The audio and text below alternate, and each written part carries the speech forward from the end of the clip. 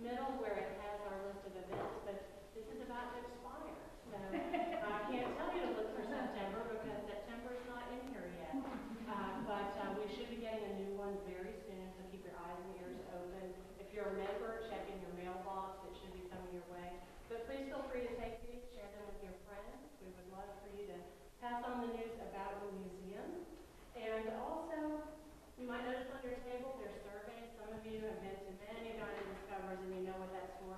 That's because we want to hear back from you about what you like about Dine and Discover, what you would like to see in future Dine and Discovers. We want to hear from you. So please fill that out and you can put it over on the purple table. And we'll pick that up at the end. It's anonymous, unless, of course, you want to write me a long note. And sign it, and I'll be happy to get back to you on that. And also, please help us get the news out about the museum. Everyone in here probably knows that we have free admission, but we want everyone else to know that we have free admission. So if you're going to a grocery store or there's some place that has a bulletin board that you're able to put stuff on, please take a poster and take it there and help us get the news out about the museum. And then a little bit more, this is the contemporary focus invitation for tomorrow night. You should have plenty of these on the table. If not, they're extras on the purple table. And we would love for you to attend our opening tomorrow evening. Members from 6 to 7, non-members from 7 to 9. From 6 to 7 with our members opening, all of the contemporary focus artists will be there, and they'll have a moment or two to chit-chat about their work. And they'll also be there throughout the rest of the evening if you want to talk to them privately in the hours. So I want to do a little introduction about our special guest today. This is Joshua Dudley Greer. He creates photographs whose imagery is informed by the artist's interest in film, urban lore, and the built environment, and its relationship with the natural world. You'll see a lot of that represented today. Joshua was born in Hazelton, Pennsylvania. He earned his BFA in photography from the Maryland Institute College of Art in 2002, and his MFA with distinction from the University of Georgia in 2009. In addition to numerous exhibitions, his photographs have been included in publications such as Flash Forward 2010, The Collector's Guide to New Art Photography Volume 2, the Smithsonian Magazine, and Oxford American. In 2011, his first book, 2681, was published.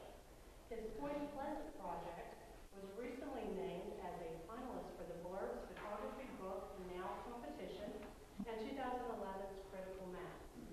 Greer is currently living in Johnson City, where he is a visiting assistant professor of photography at the East Tennessee State University. Please join me and welcome him. Thank you. Yep, it's on. Thank you guys for coming out. I really appreciate it. If you have a question or you can't hear anything, just shout out and I'll stop. I'm going to show a little bit of my work. I'm going to end with the work that's upstairs in the gallery. So I'm going to talk about that a lot, but I wanted to start in just kind of giving an overview of my entire practice as an artist. So we're going to kind of start in the beginning, where I grew up in Pennsylvania. So I grew up way out in the country. It was kind of a rural, agrarian part of Pennsylvania. So my first photographs were largely based on the landscape around me, and I looked to things in my immediate vicinity for inspiration. So this is actually my neighbor's house. I was really influenced early on by American modernism, particularly the works of like Charles Sheeler, dealing with industrial and kind of agricultural architecture. Charles Sheeler made a lot of photographs too, in addition to his paintings, sometimes in reference for his paintings. And he actually lived not far from where I grew up in Pennsylvania. And so I really looked to him as a kind of a role model for what I wanted my early work to be. He had that ability to sort of combine abstraction, or the looks of abstraction, with the content of a kind of social realism. And so I was really kind of interested in that, and you can see a lot of the influences of him in my early work. It's very structured, very rigid, working with color, but really reductive in terms of the composition, the use of color, the use of light, and just again, looking at sort of agricultural architecture all around me. I was working with a 4x5 view camera at the time, which is a large format camera. It allows you a lot of control over the picture. really kind of minimal aesthetic. And then as I sort of progressed, I started experimenting more with weather and light and color and things like that, while still kind of focusing on things that were all around me. So this is like a McDonald's sign, seen in 3 different ways. Church architecture, again, light playing a really important role in the pictures. At the same time, I was actually working in black and white also. So this is my niece who I photographed. This is still in college, and at this point I made the step up to an 8x10 view camera, which is a much larger, pretty rigorous camera. And so she was about 4 years old when she was able to be still enough to have that kind of interaction, and I could make these kinds of pictures. This was actually the 3rd picture I made with that camera. She's got a little tattoo around her belly button. Yeah. So she grew up in the house that I grew up in, so a lot of the pictures sort of refer back to my own childhood, and I used her as a sort of surrogate for things that I experienced. But we were together a lot, and so we would just kind of, I would babysit her, we would photograph. She actually fell asleep while I was trying to make a picture here, but I like this picture better. Yeah. So at this time, I was influenced by Sally Mann's work, if anybody knows her. This is one of her photographs. She photographed her children in Lexington, Virginia. This is a picture called Hay Hook, and I borrowed from her pretty heavily, I think. So this is my kind of hayloft picture. This is all on my property. And then I was also really influenced by a teacher of mine at MICA, who's Connie Imboden. And she photographed models underwater, and so she really kind of abstracts the body and sort of gets graphic with things. So actually, it's hard to understand the orientation, but she's underwater and the body goes underwater too, and then the surface of the water kind of cuts off the figure a little bit. But her pictures had this really kind of great tension and psychology behind them. And so even though my pictures were totally different, I tried to sort of utilize some of that. But mine are a little bit more playful, you know.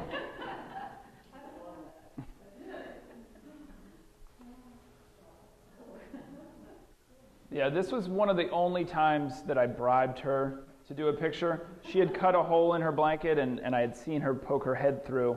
But so I just asked her to do it again. And this picture, a lot of people have different interpretations of what this picture kind of looks like. I've heard a lot of religious things or other kind of things, but for me, I think the reason it resonated with me as a photograph was because of this. So hopefully you guys know E.T. So this was actually the first movie I saw as a child, and it kind of stuck with me, and as you'll see a little bit later in the slides, American movies are a big influence on my work. So no, it's just a still from the movie, yeah.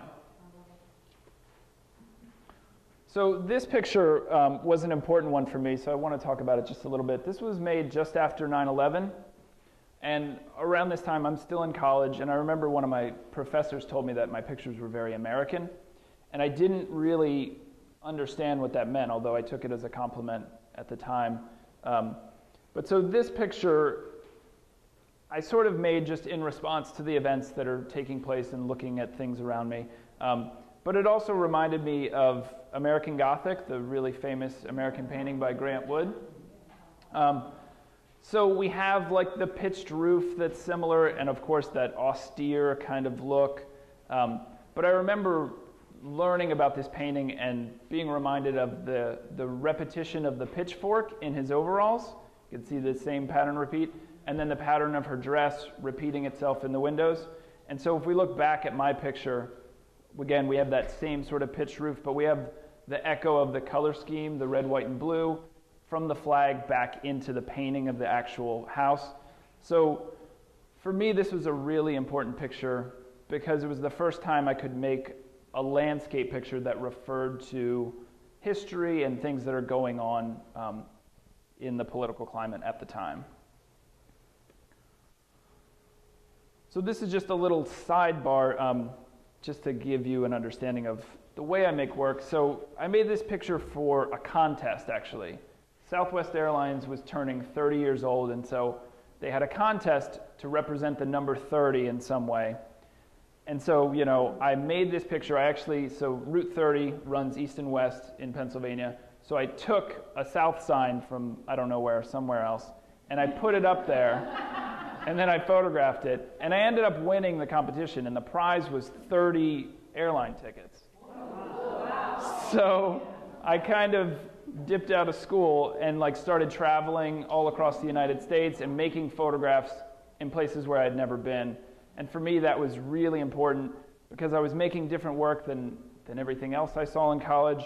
And it also taught me to look at the larger culture rather than talking about one kind of specific place. And so a lot of my college pictures were just traveling around and looking at just anything. This is a cell phone tower disguised as a tree. You guys see those often now?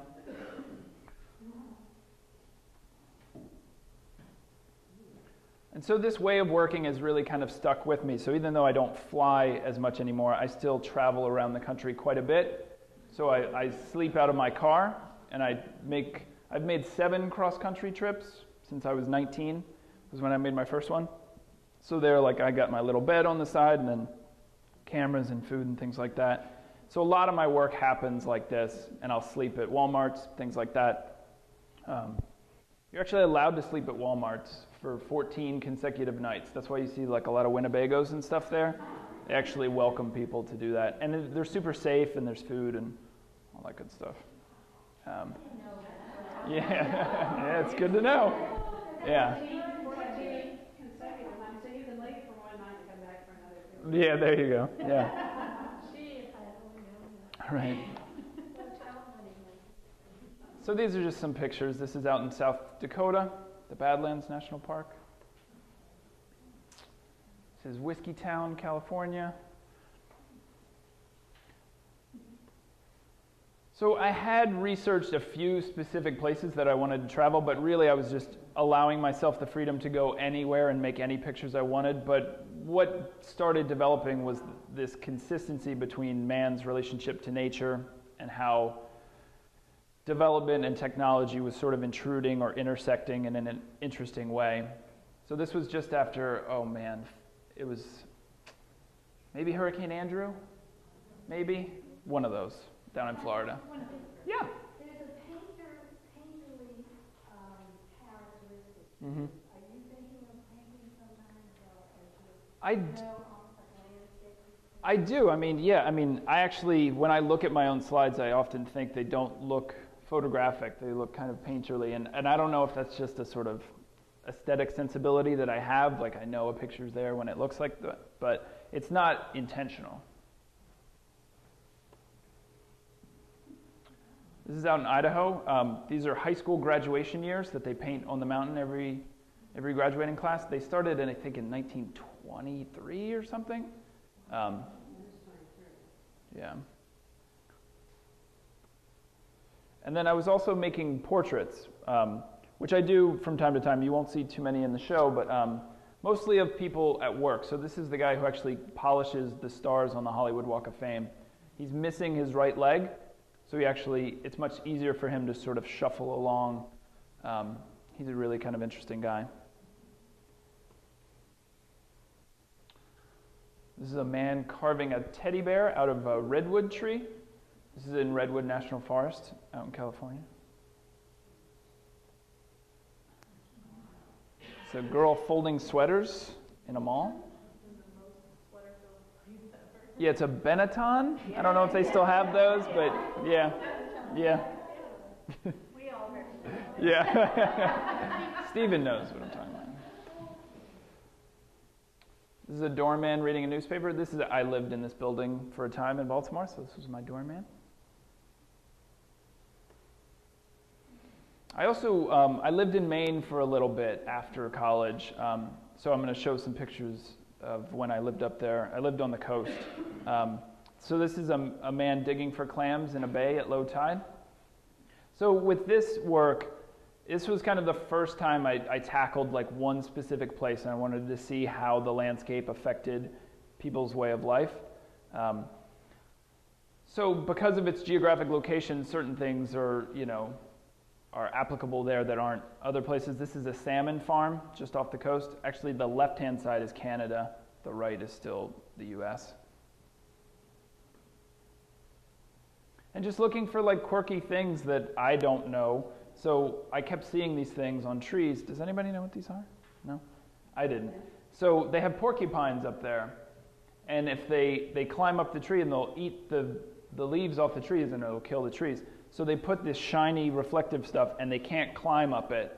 So they just fall, so they can't destroy the tree, which I think is interesting. So it's strange. We didn't know porcupines went up trees. I didn't either. This is a man skinning a moose. So hunters will bring in the moose or the deer and he'll sort of skin it and cut it up and give them the meat. Yeah. He did this all by hand, which is pretty strange. It took a while. And then just looking at the landscape, this is actually a blueberry field, just in snow.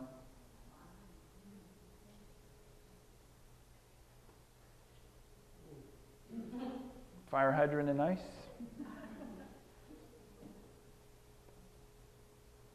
And then I also sort of, we saw it in a little earlier slide where I had 4 pictures of the same place, but I've always sort of done that, like set up the picture and revisited the site again and again. So this is actually a bay near Eastport, Maine. And so this is high tide, and then the same exact picture made at low tide. The tidal shifts up there are really extreme, something like 25 feet, which I didn't know when I first moved there. And I tried to go make pictures of the water, and one day it was there, and the next day it wasn't there, and I didn't really understand. What's that? It is, actually, yeah. This is Carrying Cove Place, which is in that, yeah.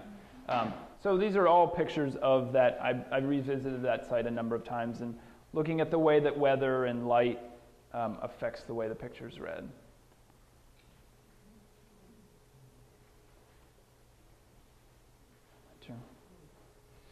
So when I was living in Maine, I actually didn't know anyone. I didn't have a job. I was able to save up enough money that I could just live and make photographs. So aside from making pictures, I looked at a lot of books and I watched a lot of movies. And so one of the books I had with me was a photographer called Joel Sternfeld. He has a book called On This Site, which examines the American landscape that has been stained by violence long after the events have occurred. So this is one of Joel's pictures. His work addressed the limitations of a landscape picture and what he called the issue of knowability. Like, how much can we really know about a place just by looking at a picture of it? So we might sort of see this picture in one way, and then when we find out that this is actually the parking lot at Kent State University where the shootings occurred, we have a different reading of the picture because of the association of the events that took place there. So I thought about this work often, and I was watching a film one day. It's called Before Sunrise. It's by Richard Linklater. And the film, you don't really need to know too much about it, but basically it follows around 2 people. They have one night to spend together, and they travel throughout Vienna. And then, I don't want to give it away, but they have to split apart, and so the end of the film revisits all the places where the last night's events took place, but they're photographed in a new day with new light. So these places that seem really mundane now take on a significance because you know what happened the night before. So the end of this film sort of struck me as being very similar to Sternfeld's work, but there was one significant difference. This was entirely fictional, and his was nonfiction. But I thought maybe I could sort of play with that in some pictures. So I decided that I would photograph places where American movies had been filmed as a way to sort of talk about some of the same issues, but in a fictional way. So I started traveling around and photographing places that are sort of iconic in the American landscape because of the association with a narrative from a film. And at first I didn't really know what I was interested in. I was just kind of going for it. And so a lot of the earlier pictures were films that were really important to me growing up in the 80s. So this is Close Encounters of the Third Kind. really iconic place. But then I started to look at sites that were very kind of specifically associated with these films. So, and the events were really important. So this is Bodega Bay, where Alfred Hitchcock's The Birds was filmed. Yeah, so that's my picture. And this is like a still from the movie. So I'm using a lot of the language of the film to sort of make my own picture. So it's kind of the same format and things, even though this is actually a painting. The bottom half of this frame is real, and then the top half is just a painting. But I wanted to examine the ways that cinema contributed to our perception of a given place. So I decided that I would use text to describe all the narratives that went along with each picture. But I never said oh, this is from a movie. I never mentioned the movie at all. It's just sort of straightforward journalistic diction. So I'm applying this really kind of classical documentary tool of photograph and text to something that's sort of fictional or filmic. So like this one is I describe a Civil War battle scene. So the associations is that, oh, well, we see the graves, this must be a Civil War battle site, and you see the mountains kind of burnt out. But it's actually a picture that's made in California. And so once the viewer sort of sees that, oh, this obviously isn't a Civil War site, they sort of understand that they're being misled or that the picture is being misrepresented by the text. And that kind of plays into my interest in photography's role, not only in films, but in all kinds of media. This picture marked a kind of important turning point for me, though, in the project, because this is a picture I made in Alcatraz Island, and it was based on the film Escape from Alcatraz with Clint Eastwood. And so up until this point, I had been dealing with fictional narratives, but this one is actually pretty true to the original story, and it was filmed in the place where the events happened. So suddenly I was dealing with the actual event as much as I was talking about the movie. And so I saw the potential there for some kind of confusion. So I started to look for films that were based on true stories, and maybe they were faithful and accurate, and maybe they weren't. Like this bank, which was, in my presentation, it is robbed by Bonnie and Clyde. This is a bank out in Texas. So you read the text and you just assume that this is the bank. This is actually not the bank, but it's a bank that was filmed here. But the interesting thing about this place is that tourists visit this site often, and they say, oh yeah, Bonnie and Clyde robbed this bank. And the owners, it's actually an art gallery now, which is a really beautiful space. But they have to tell people that, no, it was just from the movie, and they don't care. It's like, that's the bank. Yeah, so the context of this place, which has its own history, has actually been really changed by the film, and so I want my presentation to kind of reflect that. So right, a picture like this, it's like, that's the Alamo, right? Everybody knows the story. And so the text that I provide is true. It's faithful to the story. But this is not the Alamo. It's actually... Yeah. So this is the set that they built for John Wayne's movie, The Alamo, which was built in 1959. And actually, this is the Alamo today. So you see, and there's a hotel behind it. There's all these things.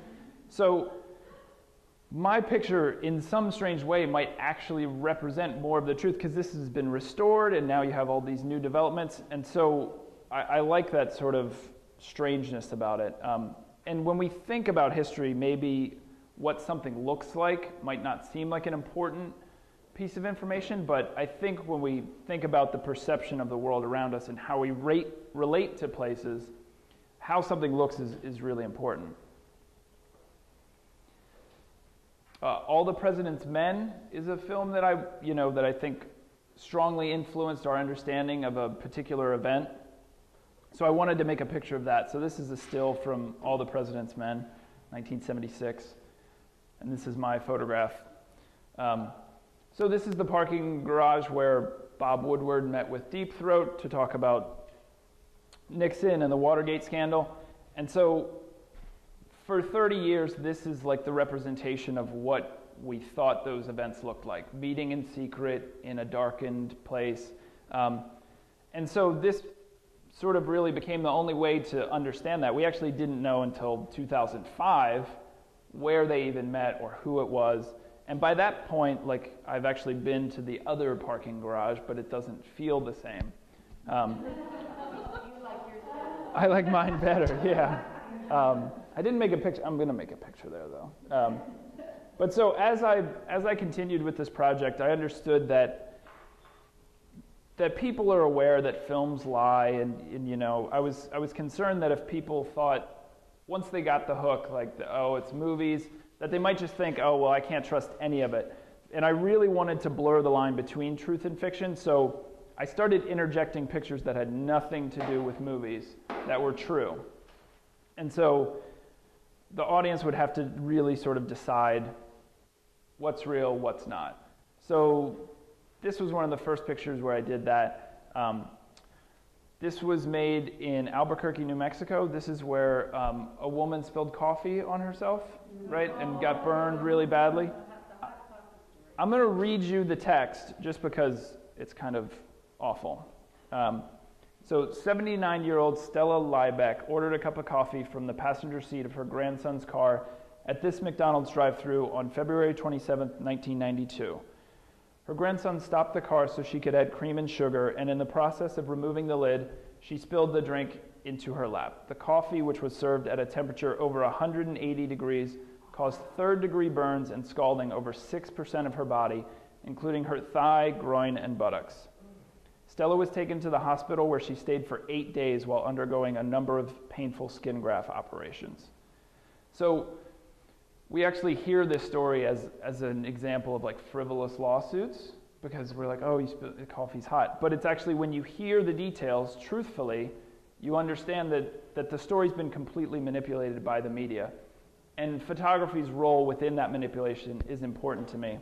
So I use this as an example of something that, even though we know it as a true story, our understanding of it is actually quite something else, quite false. So I likened this sort of picture to a Hollywood movie because it's entirely fake.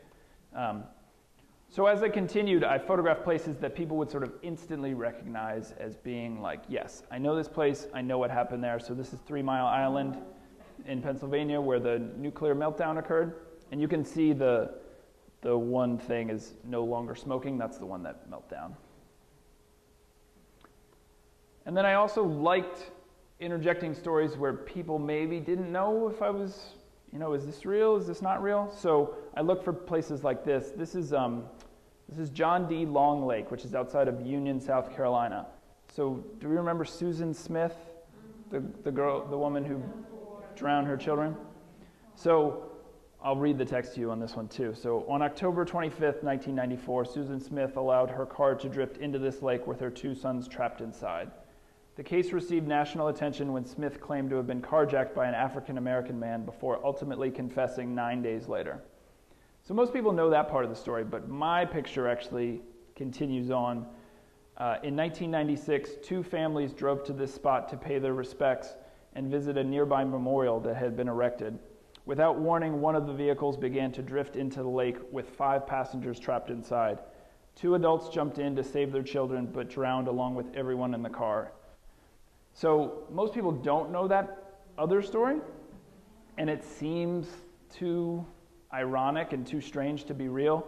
But so I sort of use things like that where people maybe don't know if I'm stretching the truth or not. This is another one that maybe people have heard of, but probably not. November 22nd, this is the Gateway Arch in St. Louis, which most people recognize.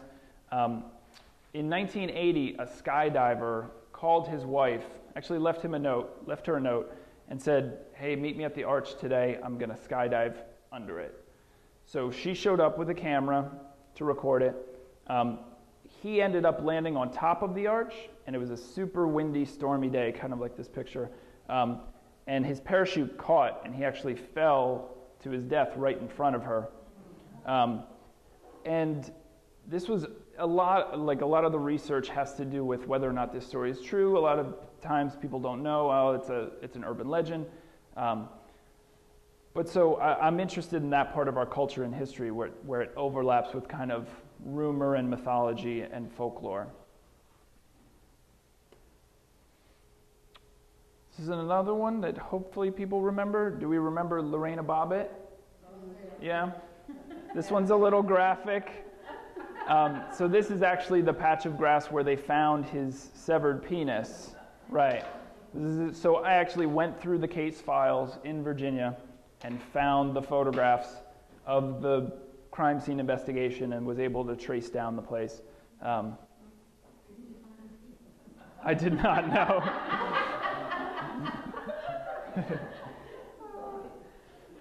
There's no memorial there. No memorial there. I should have put one up. Yeah.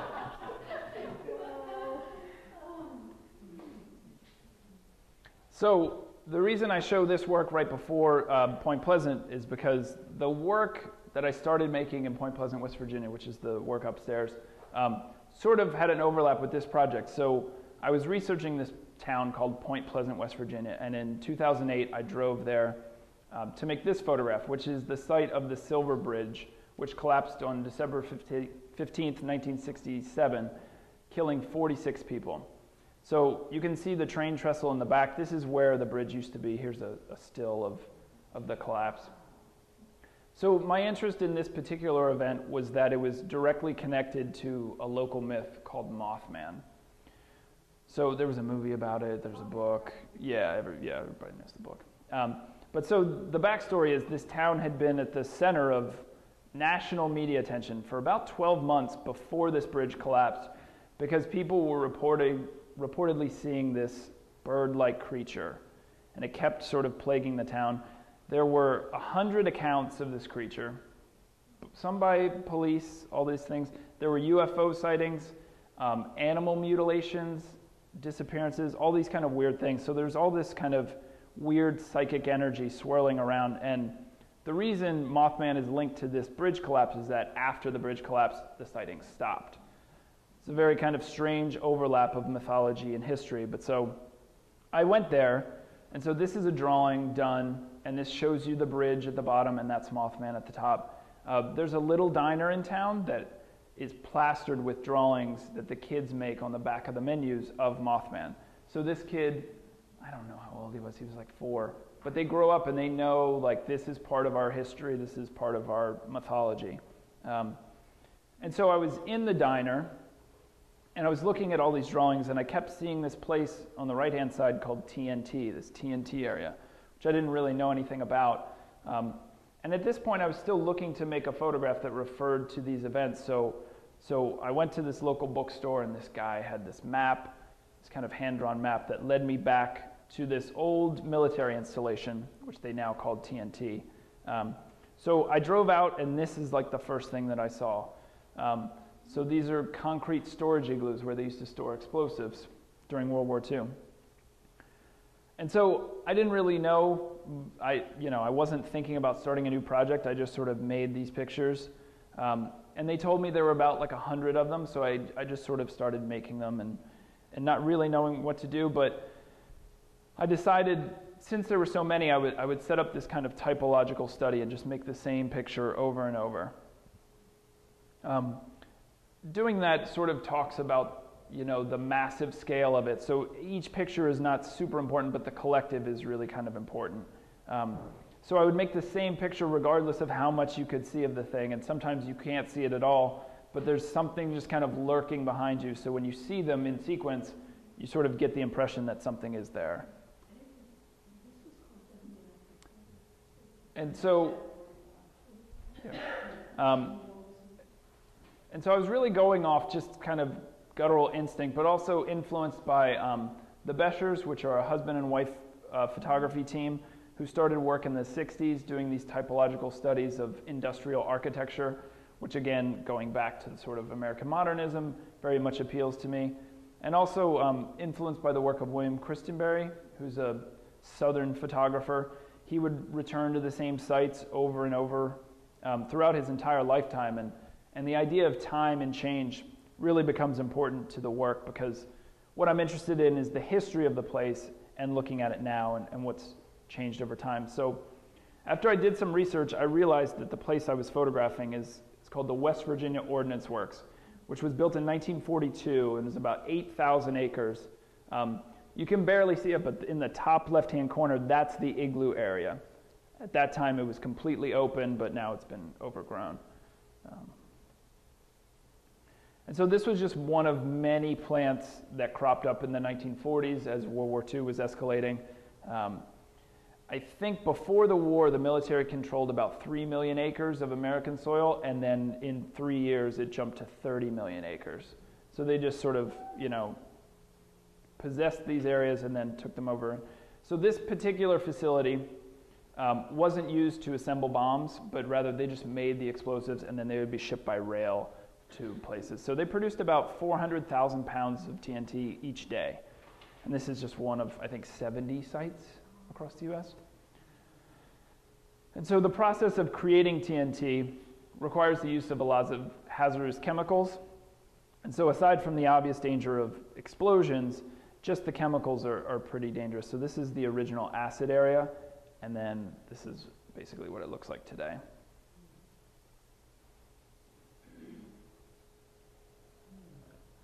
So after the war, the land was turned over to the state of West Virginia for the creation of a wildlife management area. So a large system of ponds and wetlands was constructed as a makeshift habitat for waterfowl, migratory birds, other wildlife. But in 1981, a ranger who was working for the Department of Natural Resources noticed red seepage. So the water was sort of turning red. And so, maybe not surprisingly, it was discovered that the land and water supply were contaminated with explosives, heavy metals, all these kinds of things. So in 1983, the site was added to the EPA's National Priorities List, which ranks the most polluted, the most contaminated sites in the US. And cleanup efforts began a short while later. So on the left, it's hard to see, but this is one of their pictures. They're actually setting fire to one of the old lines that carried the explosives just to sort of burn it off. And then on the right is a picture of raw TNT that was found just in the field. And again, this is 50 years after the fact. So it's kind of crazy. So although I had begun the project with sort of one thing in mind, I realized very quickly that the history of the place was really the thing that I wanted to concentrate on. And so I expanded out away from the igloos and just looked at the entire landscape. So a picture like this I sort of see functioning on a couple different levels. On the one hand, it just literally talks about how the place is used today. So this is just a campfire. So there's one campsite on the grounds.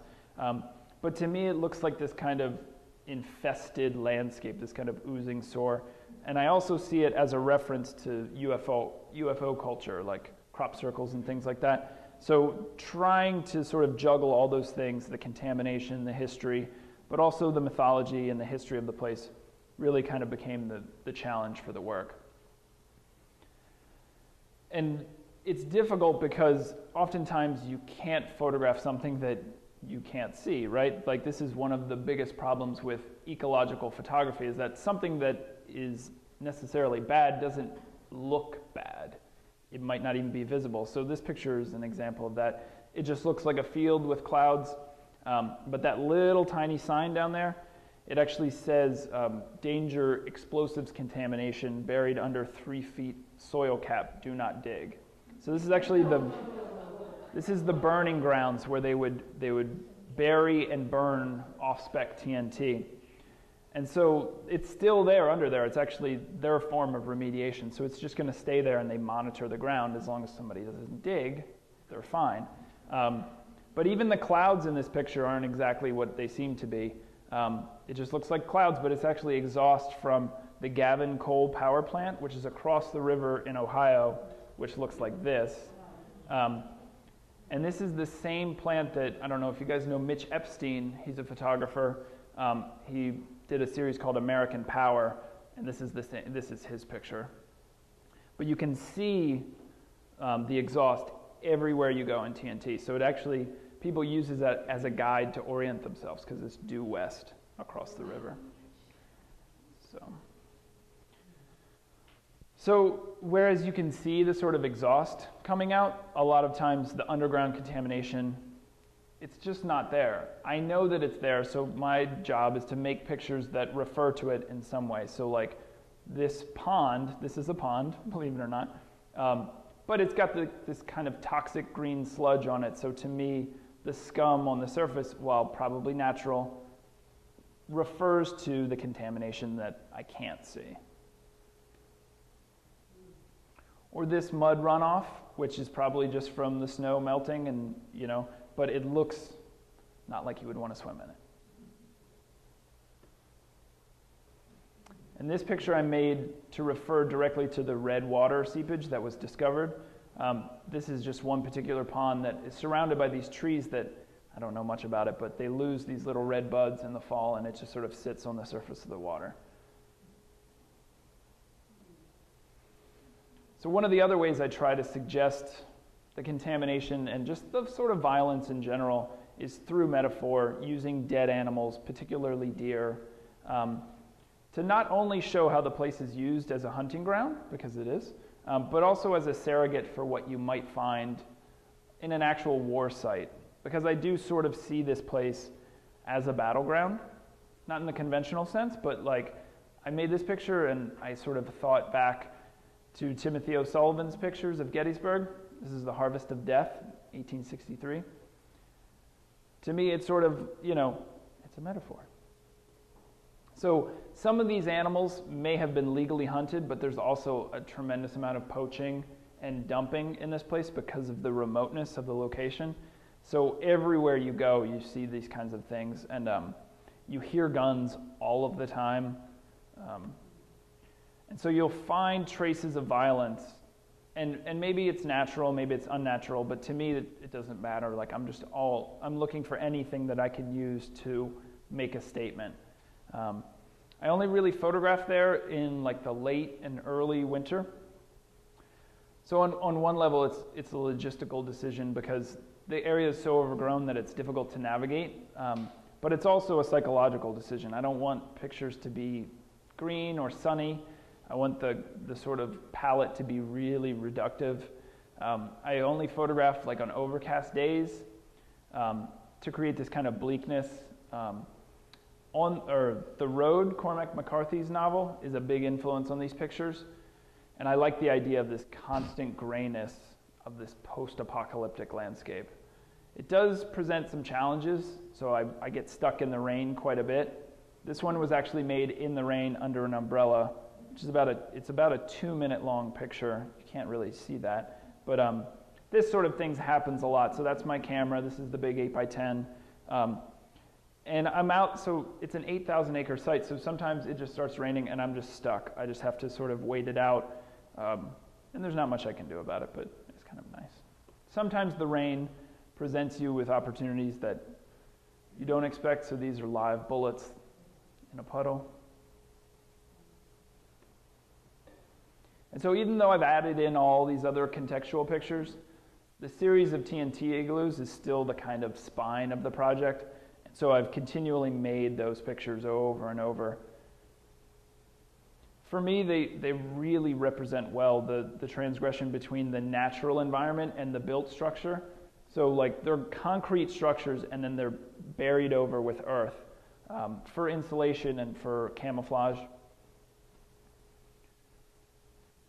And so again, as there are 100 of them, there are exactly 100 of them. I've been to them all, photographed most of them. As you'll see upstairs, like we have this really big grid installation, so you get a sense of the scale of the place and about how much explosives were actually produced in this place. And making pictures in this way, in a sort of serial approach, is very different than making just an individual picture. Every picture doesn't have to be super exceptional, but rather they function as a group. And I've always really kind of enjoyed that way of working. So one of the things I have to struggle with is the landscape changes so much over time that it's actually really easy to get lost. So I had to make my own map. This is my map. But so the entire place is called the magazine area, and basically I had to come up with a cataloging system, so I devised my own system. So each one is labeled with a very specific title, but it's just my own title.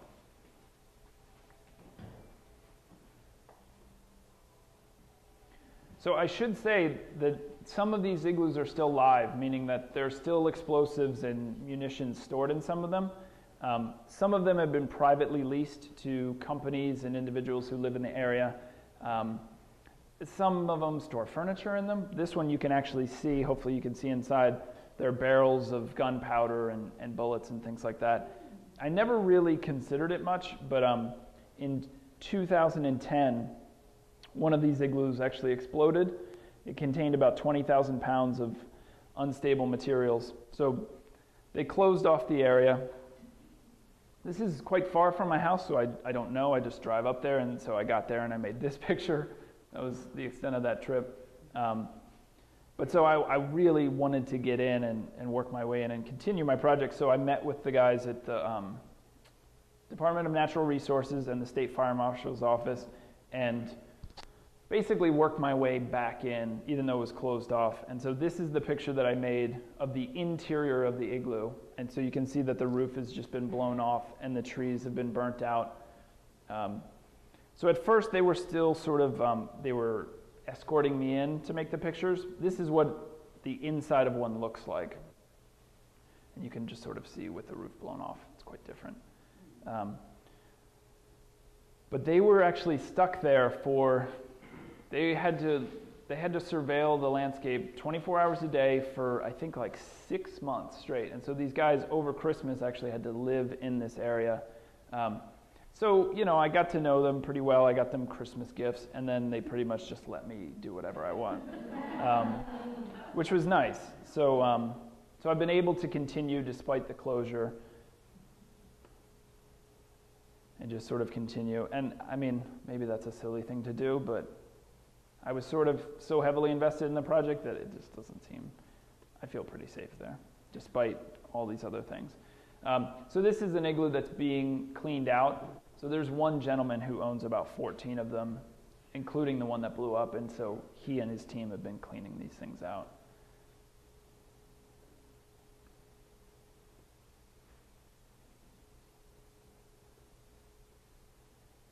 This one's completely surrounded by water. This one took me quite a while to get.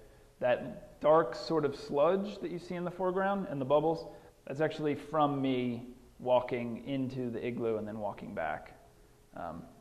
I tried originally to make this picture with a raft. I bought a raft and went out, and the raft popped, and I fell into the water. But so I went back like 2 years later with waders, and I waded in and I made the picture. Yeah, it's very cold water. This is another interior. This print is upstairs. So this one was just cleaned out. That's those little triangles. It's actually mouse poison.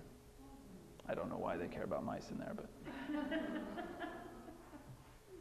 And so this is my one and only Mothman picture.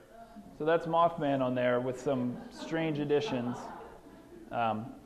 So I sort of refer back to him a little bit because I am interested in it. So Mothman is half man, half bird. And so I think there's an interesting connection to classical mythology and the story of the Minotaur, who was half man, half bull. And so the way it's most commonly interpreted is that he represents the duality of man, part violent animal, but also part intelligent creature who has a conscience. So you have that internal conflict that wants to wage war, but that also understands that killing might not be a moral act. And so I like the parallel between those two creatures because I'm really just trying to use the myth as a way to sort of construct some of my pictures. And so the basic story of the Minotaur was that he's the offspring of a bull and a woman, but it was sort of an abomination, so that he was placed at the center of a labyrinth. And so I think Daedalus, right, the architect, built the labyrinth to sort of keep him away from everything because he was growing too ferocious. And so they would send in sacrifices every so often, but nobody could find their way back out of the labyrinth. It was very difficult. So once you found your way into this center, you would be killed. And so the labyrinth is most commonly described as a series of passageways and caves or chambers.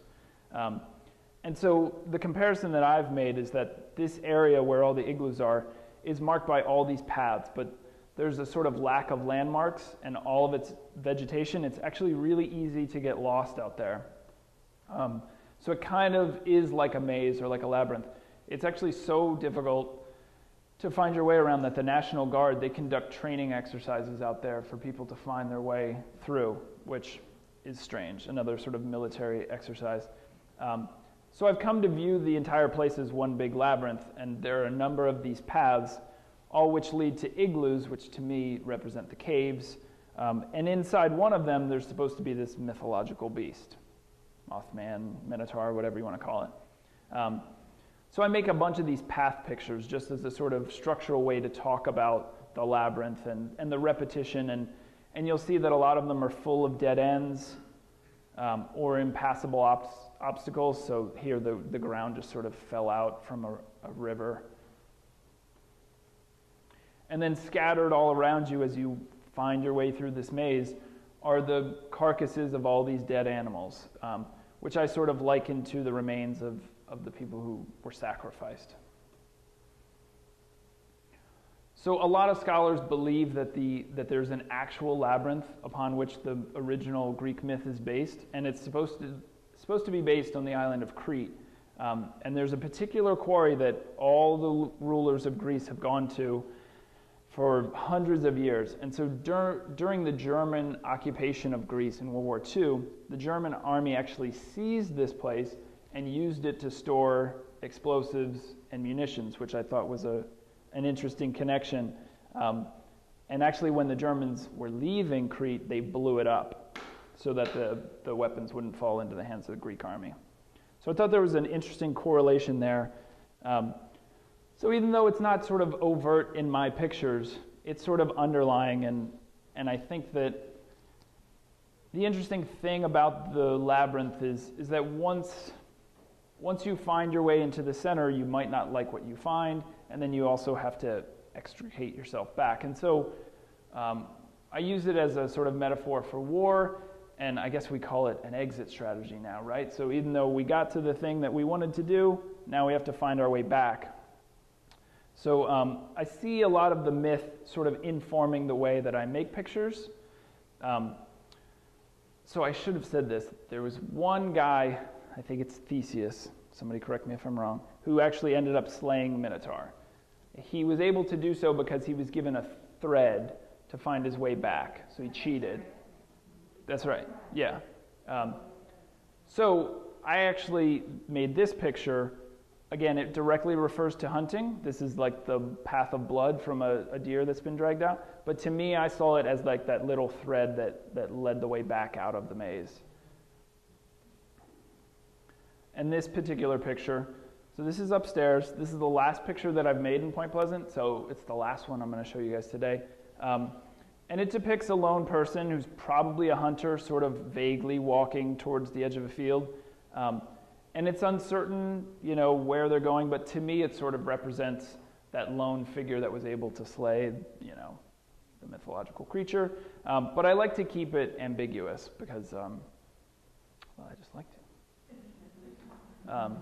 So that's it. That's the last slide. If you guys have any questions or anything?